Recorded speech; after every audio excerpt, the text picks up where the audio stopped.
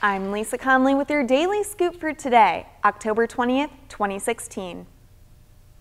The 2016 presidential election is the most stressful in a generation as voters for both Clinton and Trump are feeling angst heading towards November 8th.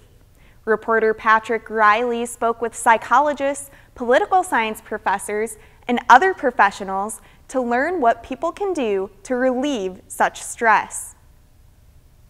New Jersey brothers Jason and Stephen Parker turned their teenage dog walking business into the Canine Resorts daycare and luxury hotel chain.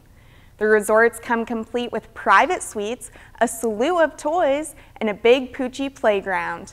The brothers plan on opening their first Naples location next year. June Fletcher has the details.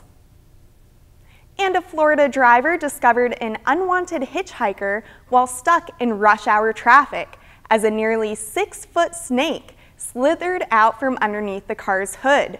The driver said he had his windows rolled down at the time and the snake almost made it inside the vehicle. The snake then went back underneath the hood and the driver has yet to find it. For these stories and more, visit naplesnews.com. You can also follow me on Twitter @LNConley.